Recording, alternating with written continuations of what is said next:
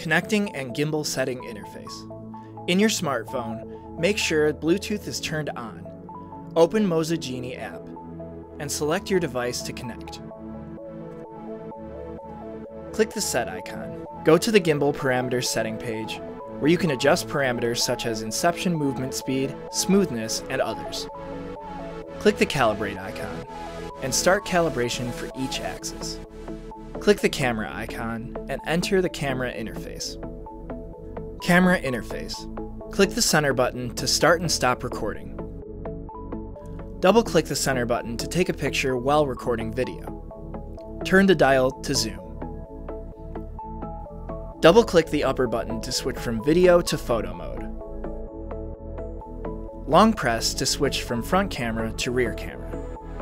Click the right button of the dial wheel for quick playback, then click to exit playback. Click the upper button of the dial wheel to enter the menu interface.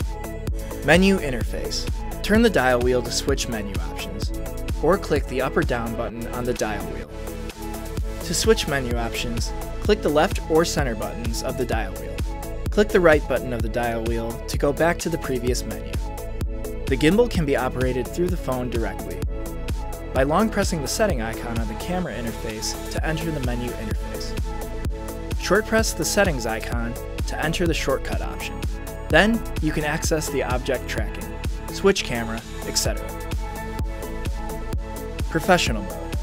Enter the menu to select Professional mode. Parameter setting icons will appear at the bottom of the screen, which can be used to set shutter, white balance, ISO, focus, zoom, and so on. Shooting mode. Enter the menu to select Shooting mode. Parameter setting icons will appear at the bottom of the screen, which can be used to choose light painting mode, time lapse, slow motion, and so on.